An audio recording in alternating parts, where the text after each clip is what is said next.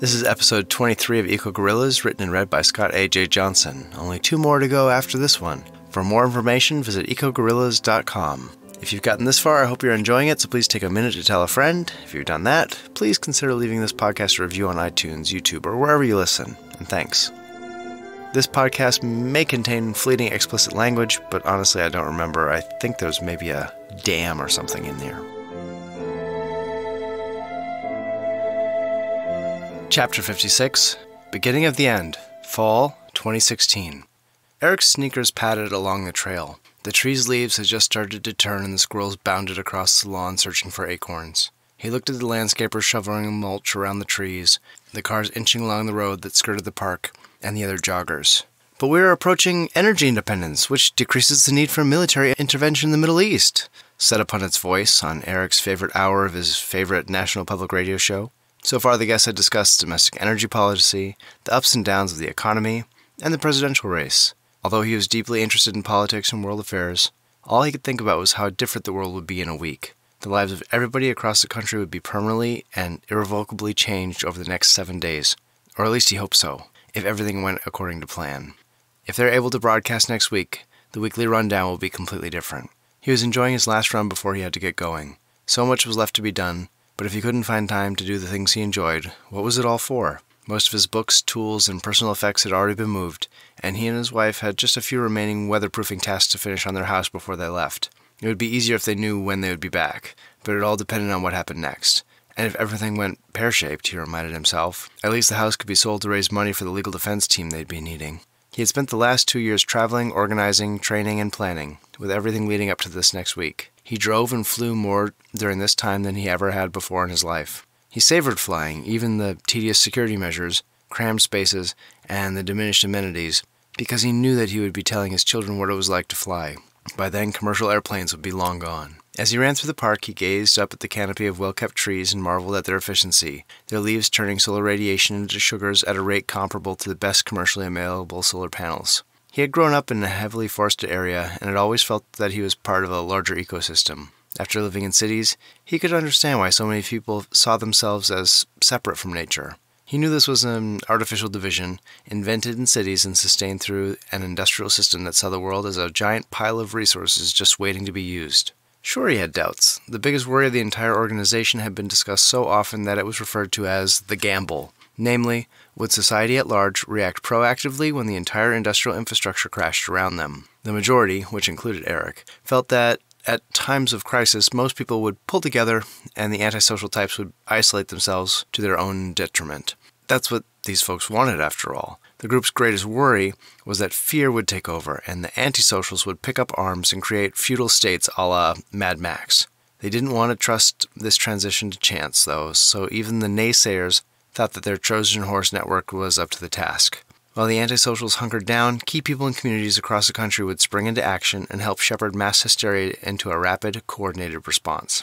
The key was getting people to accept that the industrial way of life was over and a more modest subsistence was their best chance of survival. Eric, like most of the group, had gone through the Kubler-Ross stages of emotion as he learned more about the inevitable collapse of the industrial world. Even though he understood the scientific consensus on climate, he didn't really think it could happen. This was followed by weeks of anger at previous generations for their wastefulness, his contemporaries for their willful ignorance, and his lot for being around for the collapse.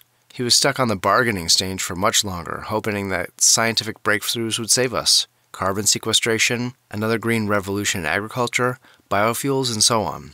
Eventually he realized that even if technology could reroute the course of history, the powers that be, namely fossil fuel and corporate interests, would not allow this to happen. This was followed by a long period of depression. Finally, once he had accepted the inevitable, Eric started to devise a plan. He had met a few others whom he had jokingly referred to as awakened to the truth. This was an ironic euphemism somebody started. It sounded like the hackneyed phrase a cult member would say, but it really was stolen from Buddhism, where adherents focused on understanding the truth, as realized by the Buddha, and the countless others who've gotten it. Each person in the guerrillas remembers when the truth became clear.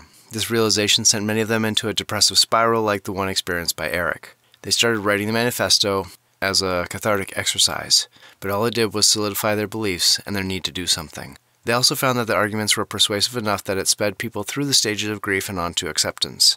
It helped to be surrounded by a community of like-minded individuals. Some of the original members had felt like they were hiding a secret from their friends and families because they were afraid of being considered a so-called nut or radical. Now, thought Eric, let's see if we can help everybody accept the collapse of the industrialized world and get on with life. End of chapter.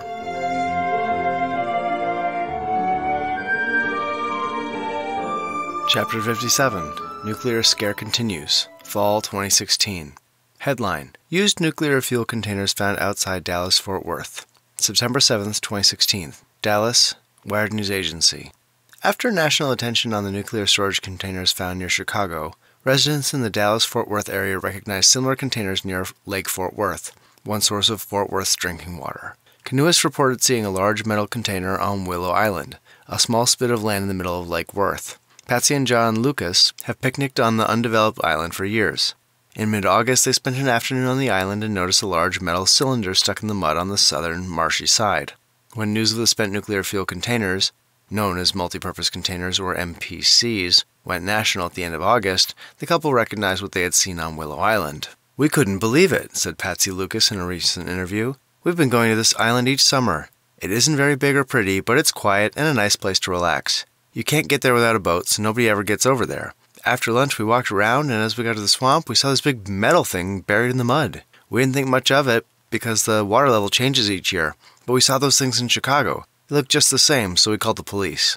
It is unclear at this time where the container originated, but initial reports from the Nuclear Regulatory Commission inspectors suggest that no nuclear fuel or contamination is present. This is especially important as Lake Worth forms part of the drinking water supply for the metro area. Comanche Peak Nuclear Power Plant is located approximately 60 miles southwest of Fort Worth. At this time, investigators have released no evidence linking the power plant to the MPC, but a spokesperson for the Comanche Peak's operating company, TEX Operations, has emphatically denied that any of the plant's containers or fuel have been inappropriately disposed of. Headline: Panic in New York as used nuclear fuel containers found near water supply. September 10th, 2016. New York, Wired News Agency. On September 8th, one day after a spent fuel storage container was found in a Colorado River reservoir, and 2 months after 3 were found in the Chicago area, 2 multipurpose containers, MPCs, were found at the edge of the Rondout Reservoir, through which half of New York City's drinking water flows. The closest nuclear generating station is Indian Point, 40 miles to the southeast. City leaders were quick to label this as a hoax intended to frighten New Yorkers. "It makes no sense for a nuclear facility to illegally dump MPCs in our reservoir," said Mayor Bill de Blasio at a press conference in the morning of the 9th. He continued, "If somebody wanted to dump these illegally, and I do mean if, wouldn't they put them somewhere less conspicuous? This is clearly meant to induce panic in the public. I consider this an act of terrorism. If we panic, that will be just what they want. Go about your business, stay calm, drink the water." At this point, the mayor stopped to take a drink from a glass. "We always monitor the water quality and have stepped up our screening for anything radioactive out of an abundance of caution. Let me stress this point. We have no reason to believe any radioactive materials entered our waterway. But to err on the side of caution, we have increased our monitoring efforts." When photos surfaced on social media of an aide filling Mayor de Blasio's water glass with bottled water before the conference, public sentiment turned against the officials.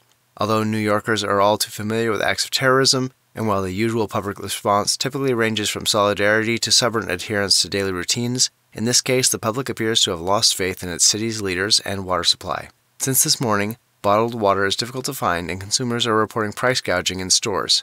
Employers are beginning to report workers calling in sick, requesting time off, or failing to show up. Headline: Nuclear fuel container found in LA's water supply. September 12th, 2016.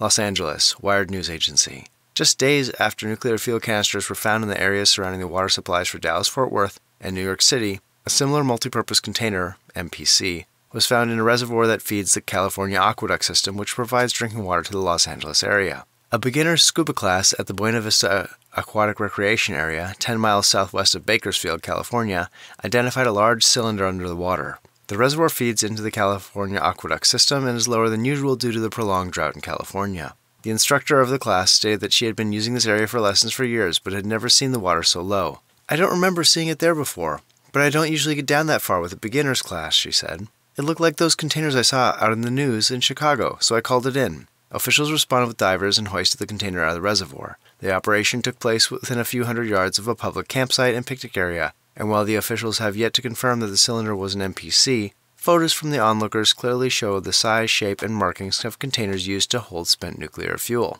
The closest nuclear facility to the Buena Vista Aquatic Recreational Area is the Diablo Canyon Power Plant just south of St. Louis Obispo, 120 miles away.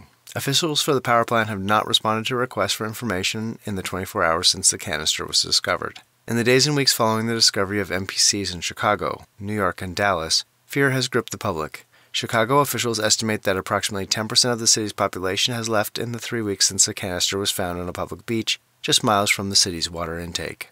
Mayor Rahm Emanuel addressed this issue in a recent press conference. It started as a trickle, but we're seeing a major uptick in people leaving since more canisters were found outside of other cities. Those leaving the cities often cite a lack of confidence in city and government officials to safeguard public health. In New York, Mayor de Blasio exhorted the public to trust the water supply while drinking a glass of water to reinforce his point, but pictures of his aides filling his glass with bottled water went viral on social media. Although only a few days have passed, New York is already reporting that many employers are granting their employees extended leaves of absence. End of chapter.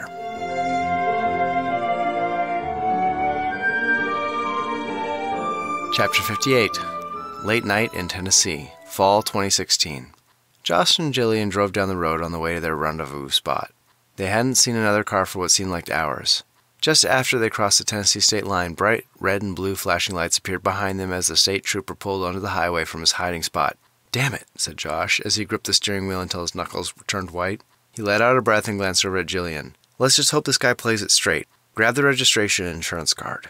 As she reached into the glove compartment to retrieve the documents, Josh started running back through the training exercises in his mind. He had removed the Eco slogan bumper stickers from the back of his truck, but the bed was full of gear: gas cans, camping equipment, food, supplies, radios, and the crew's entire store of C4, hidden in a bag of dog food. All of it was locked under a hardtop bed cover.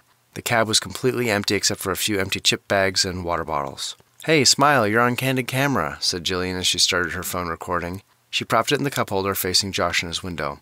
"I'm texting Eva to let her know where we are and what's happening. Tell her to call if she doesn't hear the all clear in 20 minutes. By this time, they had pulled over to the side of the highway and turned off the truck. The trooper had stopped behind them. His cruiser was staggered out on the driver's side to protect the officer and shine brights into the mirrors of the truck. Josh could see the trooper's silhouette as he exited the vehicle and put on his Stetson. Josh rolled down his window, but only a quarter of the way, and kept his hands on the wheel as the trooper walked towards his door.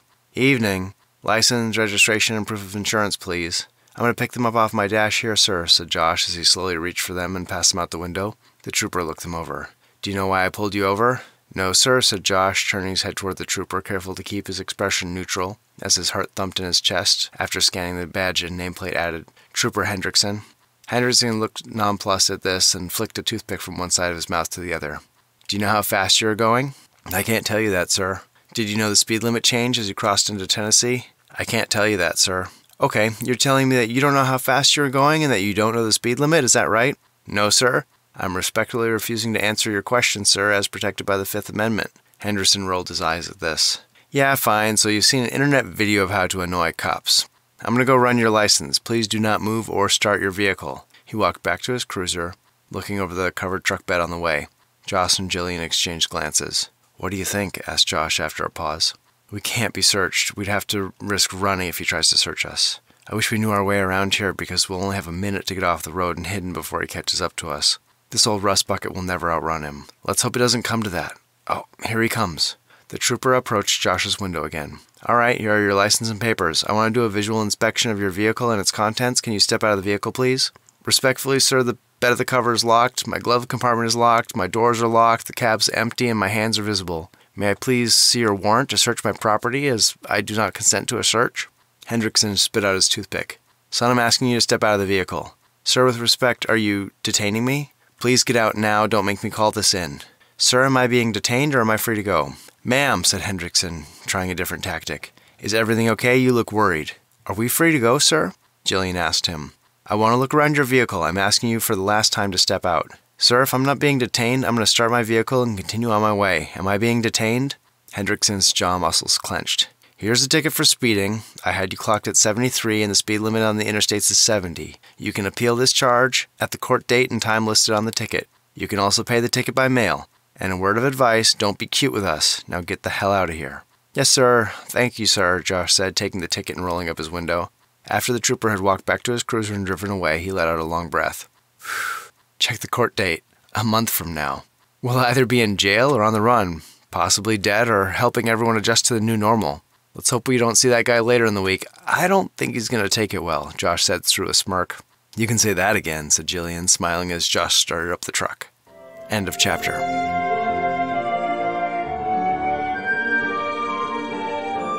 Chapter 59. Emptying Cities. Fall 2016. Headline: Fourth nuclear fuel canister found in Chicago area. Panic ensues. September 13th, 2016. Chicago. Wired News Agency. A fourth nuclear fuel container has been found in the Chicago area. In the last week, multi-purpose containers used to house spent nuclear fuel, now widely known as MPCs, were found in the water supplies of Fort Worth, New York, and Los Angeles. This followed weeks of national coverage of the first 3 MPCs found in Chicago and in the subsequent investigation. The fourth MPC was found yesterday near Foster Beach, where the third container had been found 2 weeks ago. Unlike the previous canister, which had been found exposed in the beach sand after a storm, this MPC was underwater about 100 feet east of the beach. This container was located by a drone pilot who was making a short video about the location of the other MPC. Brett Marcus was flying his camera-enabled drone over Lake Michigan to show the relative distance between the beach and the Deaver Street water crib about 4 miles to the southeast, when he noticed a large shape in a shot of the water below the drone. The day was unusually calm, which is why Mr. Marcus had chosen to make his video at that time. The drone could take high wind, but I didn't want to risk it over the water, said Mr. Marcus when reached for comment. It was really clear yesterday, so I flew it out a ways and started to climb in order to get a shot of the Deaver Street water crib and Foster Beach. As I took the drone higher, I pointed the camera down and saw this big rectangle below me. I wasn't sure how big it was, but it seemed worth checking out, so I waded in and saw this big cylinder. Authorities responded quickly. After it was determined that this canister was also empty and not a radioactive danger, investigators scoured the area for clues. The lid and securing bolts were found a few feet away from the canister, but no other information was made available. The MPC was removed from the water and taken away for further examination. The removal of the canister was witnessed by a growing crowd on the beach. Local residents and the media descended on Foster Beach as soon as the news broke that another MPC had been found. Although the public did not seem to fear radiation from the site itself, many in the crowd expressed concern about their drinking water after the mayor of New York, Bill de Blasio, was seen drinking water that he claimed was from the city's taps, but was later revealed to be bottled water. Since the news broke yesterday morning, city officials and prominent businesses have reported a record number of employees asking for extended leave or simply failing to appear for work. Traffic in outbound lanes has been steadily increasing. Although unscientific and anecdotal, posts on social media suggest that many people are taking extended vacations to visit relatives in areas thought to be unaffected by potentially contaminated water. Yesterday evening, during a press conference, James Eberwein, a spokesperson for the Nuclear Regulatory Commission, suggested that the MPCs found across the country were a part of a coordinated terrorist plot. It makes no sense to me why nuclear facilities would dump empty containers in prominent locations. MPCs are easy to get rid of when they are empty, and I want to stress that all evidence suggests that these containers were empty when they were deposited. So why dump them illegally? Furthermore, why in drinking water reservoirs? This looks to me like a terrorist group attempting to induce panic, and I'd hate to see them succeed. Mr. Eberwein continued, exhorting the residents of Chicago, Dallas-Fort Worth, New York, and Los Angeles to stay calm, remain in their cities, and trust the local officials. End of chapter.